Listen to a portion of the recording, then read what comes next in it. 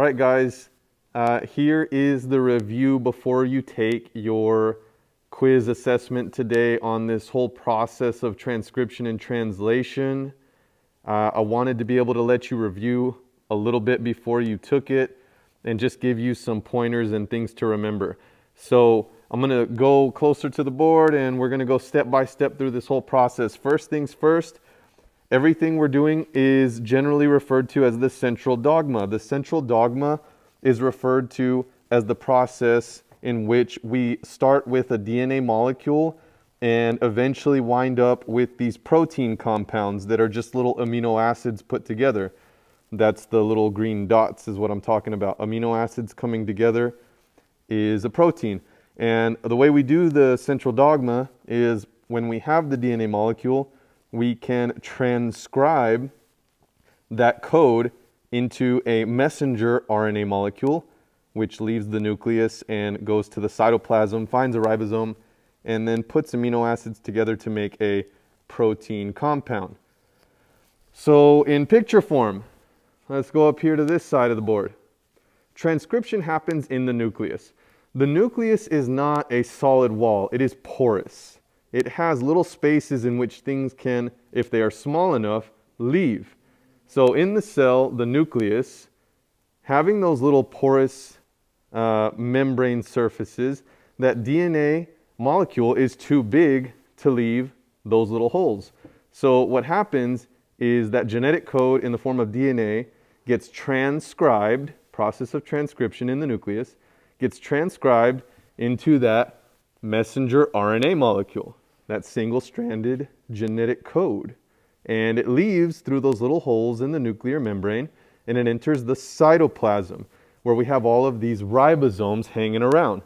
Well, a ribosome will latch onto that messenger RNA molecule, and we're going to zoom in, pretend I zoomed in, and we've got that ribosome latched on to that messenger RNA molecule, hence the name mRNA. When that happens, that ribosome that's latched on is going to round up transfer RNAs, hence the name tRNA. Those transfer RNAs are carrying amino acids. Those amino acids get rounded up by the ribosome. The ribosome rounds up the tRNAs carrying the amino acids, and it detaches those amino acids and puts them together.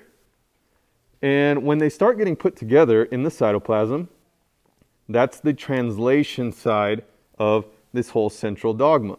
What we're looking at is the translation process.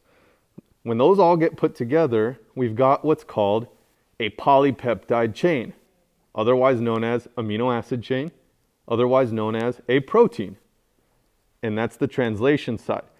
So that's the whole central dogma, starting from the DNA molecule in the nucleus and ending up in the cytoplasm with the ribosome, messenger RNA, tRNA, amino acids, all working together to make our proteins.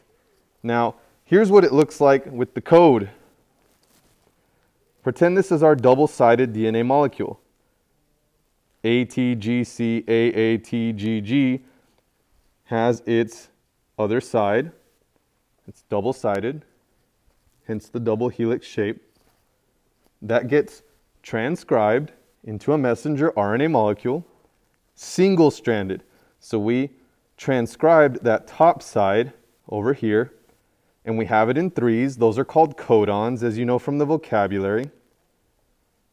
And so those codons are read in threes. Sorry, the messenger RNA molecule is read in threes. Every 3 nitrogen bases is a codon.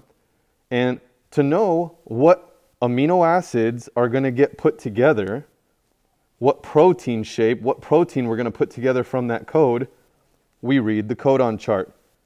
Guys, to get some last-minute practice on this, please check the instructions on slide 44 in the notes. The notes are in the agenda under materials. There's a video. It's awesome. Got a lot of good instructions for how to use the codon chart. But there it is.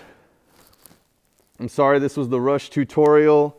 And oh, one last thing. From that messenger RNA, we get the amino acids using the codon chart, tyrosine, valine, threonine. But when we write them down, we generally only use the first 3 letters of the word. But yeah, there is the rush tutorial of the central dogma. Don't stress about your quiz assessment. You'll do fine. Just follow the instructions and yeah, I think we'll be all right. Thanks, guys.